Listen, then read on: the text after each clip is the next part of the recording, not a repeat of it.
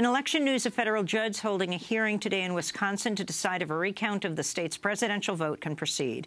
Green Party presidential candidate Dr. Jill Stein requested recounts in 3 states where Donald Trump narrowly beat Hillary Clinton: Wisconsin, Michigan, and Pennsylvania.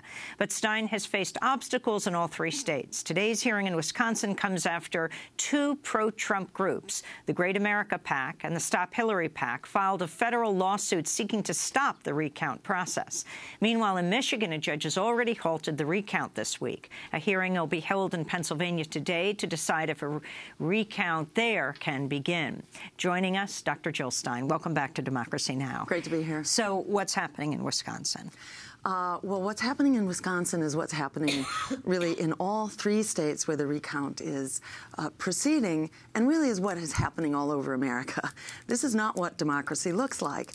The recount asks the question, do we have a voting system which is accurate, secure, and just? And is this a voting system we can trust?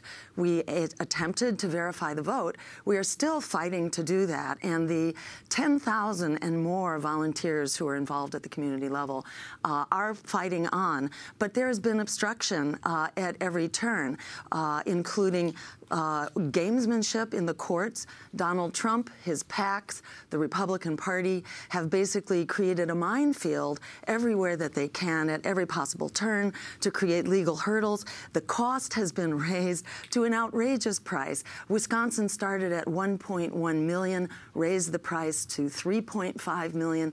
The idea that we ordinary citizens, in order to have a vote we can be confident in, should have to go out and raise millions and millions of dollars in order to do that is absolutely outrageous. So explain what's happening in Wisconsin. So in Wisconsin, there is a case which was actually filed at least a week ago, and the fact that it was not scheduled to be heard until the very end of this process, as Wisconsin is wrapping up, tells you that the courts are not taking this case too seriously. We don't expect this case to have an impact.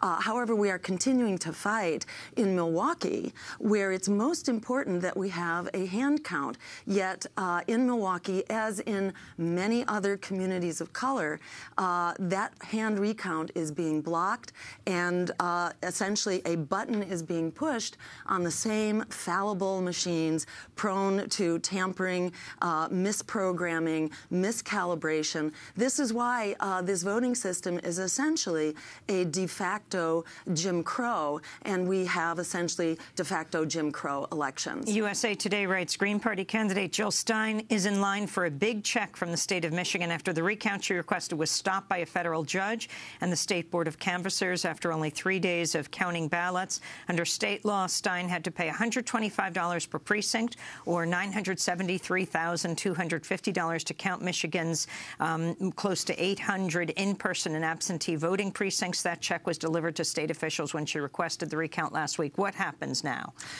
Now we go to the Supreme Court in the state of Michigan.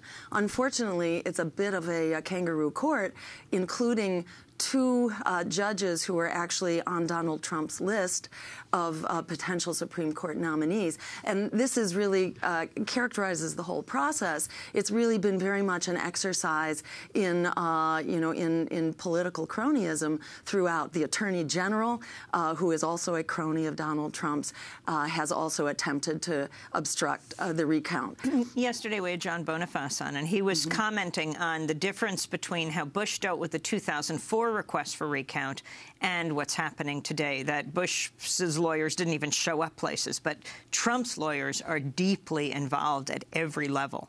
Exactly. Why? And I think it speaks volumes that Donald Trump is not confident in the outcome of this vote and is very worried. In Michigan, the difference turned out to be 10,000 votes. That's the margin of difference between Clinton and Trump. Yet there are 75,000 votes which are mysteriously blank, which should be hand recounted. That recount is essentially being blocked in the communities where it's most likely to make a difference. That is, in the communities of color, particularly around Detroit. And in Pennsylvania? In Pennsylvania, Pennsylvania is an incredible bureaucratic mess with these 9,000 precincts, each of which have to be handled differently. In Pennsylvania, we'll be in court today, actually, pressing the case forward for a statewide recount. You know, at this point, we are pushing ahead, and we're building this movement, which is not going to be stopped by political cronyism and economic extortion. We deserve a right to vote, and we deserve the right to be confident in that vote, to have automatic recounts when it's close, to get rid of these fallible voting machines. We will have to leave it there. Dr. Jill Stein, 2016 presidential nominee of the Green Party. And that does